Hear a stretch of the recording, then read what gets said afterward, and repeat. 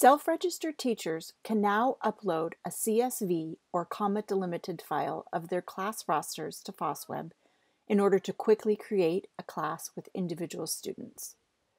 To get started, you'll need to prepare your CSV file for upload. Some student information systems will allow you to export your class roster into a CSV or Excel file. If yours does, this will save you some data input work.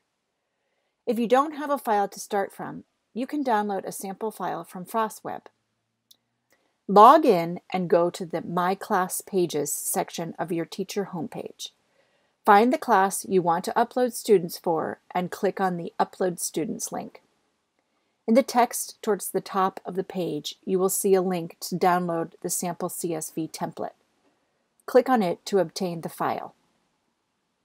You can open the CSV file either in a simple text editing program such as TextEdit or Notepad, or in a spreadsheet program such as Excel, Numbers, or Google Sheets. Note that if you use a spreadsheet program, you must save the file as a CSV. FOSSweb will not accept files saved in the Excel format. As you can see in the sample file, all you need to have is first name, last name, email address, which is the username, and password. A header row is required for your file. Fill out the file for each student, making sure there are no commas aside from the ones delimiting the fields. For example, a student with junior in their last name should be typed in as last name space junior with no comma. Note that email addresses, which will be used as the student's username, do not need to be valid, but must follow standard email format. Letters, @ letters, dot, letters. They are not case sensitive.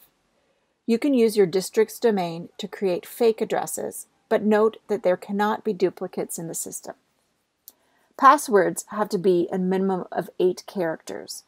We recommend you choose something that will be easy to remember, but not in so simple a format that students can figure out each other's passwords. Once you've completed your roster, save the file as a CSV.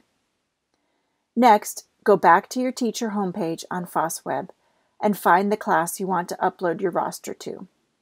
Click the Upload Students link.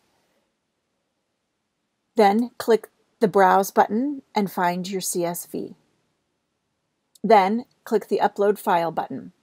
You should see a green Success pop-up box. The actual file upload will take a few minutes, and the system will email you a message once the upload is complete. Any upload errors will be listed in this email.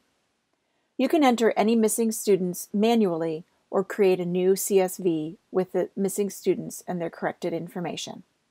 To manage your new class, click on Manage Students to add, edit, or delete students from your class.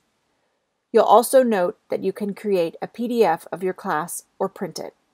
Clicking the PDF button creates a savable PDF. Clicking the Print button opens your printer dialog.